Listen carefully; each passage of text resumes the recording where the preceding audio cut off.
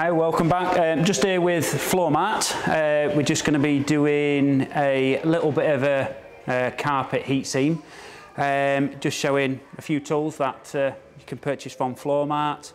But here we go. So just with a little bit of carpet. So what we're going to do first is use a row finding needle and within the direction of the pile of the carpet. So what I've done, I've chopped carpet in a wavy line just so you know that I can't just pop it back. So all that we're going to do is follow and not rub out behind us. Just a line through there.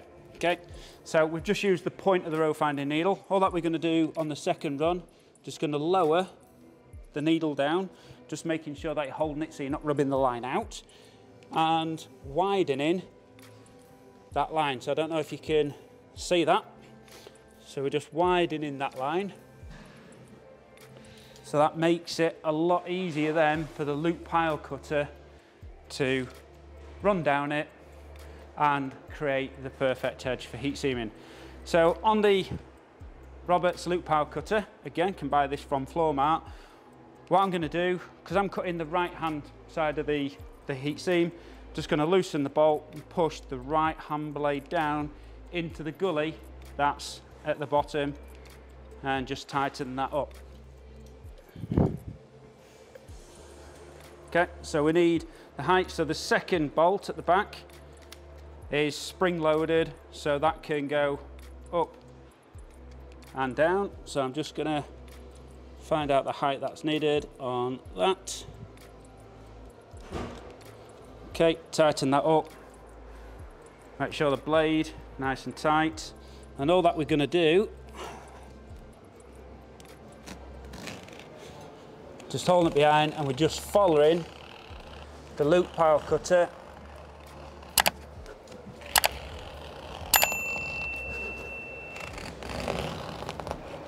down the channel that we've created. So just taking that all the way. So that's coming off. So what we've done is cut the back in as close to that pile line as possible.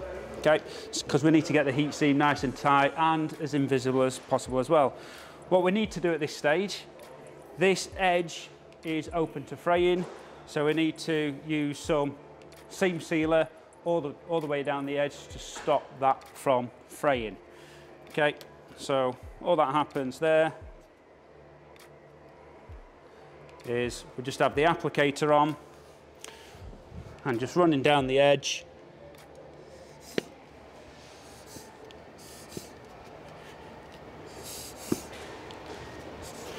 Okay, and then just underneath, and then we're just taking the seam sealer adhesive underneath, and just with my finger underneath, I'm just then taking any excess of that adhesive off it. So that's going to happen all the way down. So second piece of carpet, again with the pile direction, just going to take that down very quickly, and second time lowering it to open that channel up again and down.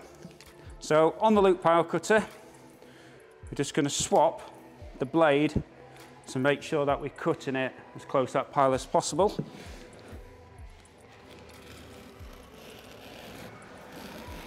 And then, nice and simply,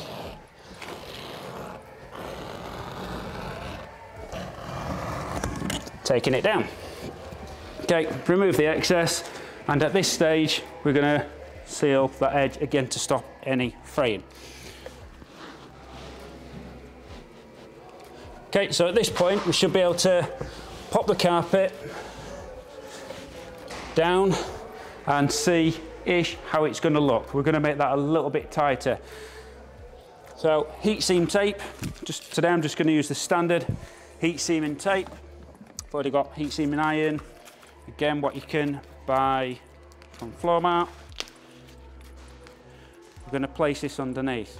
Now heat seaming tape doesn't stretch, so what is recommended to do is actually heat seam while your carpet is actually under a little bit of stretch, just so when it's then put into the area, you're actually not going to put tension either side of heat seam and tape, and then you're not going to get kind of like a ramp effect on the heat seam.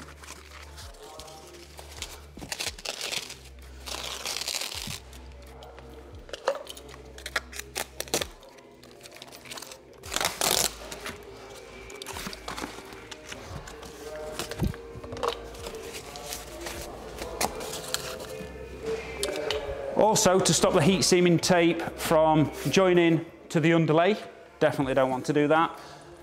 What I'm just going to do on this occasion is use a heat seaming board.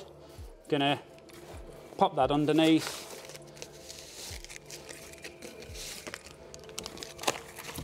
Heat seaming tape, just ensuring that the black line is actually on the join line to make sure that we've got equal strength on both sides.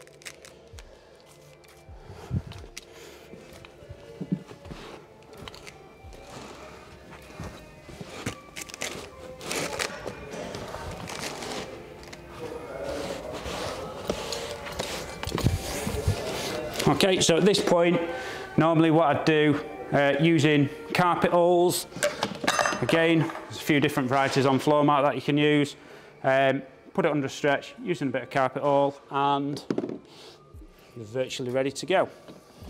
Okay, so on this bit, we've got the heat seam iron just underneath the carpet. We're actually going to run this down the entire seam that we're doing. We've not got the heat seam iron on the highest temperature. With heat seaming tape, you can usually find out what is the acceptable temperature to make sure you don't crystallise it. So on this occasion, I'm just on a heat setting just prior to 3 on the heat seaming iron. So as we push forward just a little bit at the time, the length of the heat seaming iron, we're actually just going to lower the carpet into the heat seaming tape, making sure that we don't trap any of the carpet pile. So as we're pushing the heat seam iron on, just making sure that it's lowered evenly to make sure no pile's getting trapped, the pile height is exactly the same, and then just pushing the heat seaming weight on as we go. Okay, so again, just virtually the length of the heat seaming iron, coming off the back of the fin, pushing it down, making sure that there's no gap in the backing as well as we go, and then pushing it a little bit onwards, and virtually this is as easy as it is all the way.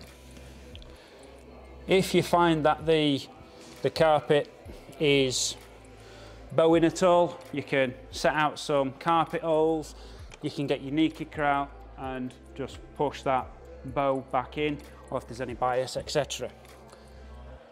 Okay, so just pushing it down. You notice that if we had the heat seaming iron on number 4, you'd be getting quite a bit of fumes because it would be too hot for the heat seaming tape. On number 3, we're actually fine. We are in a ventilated area anyway.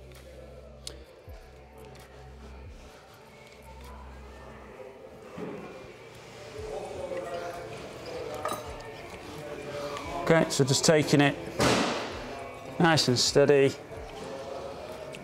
all the way down.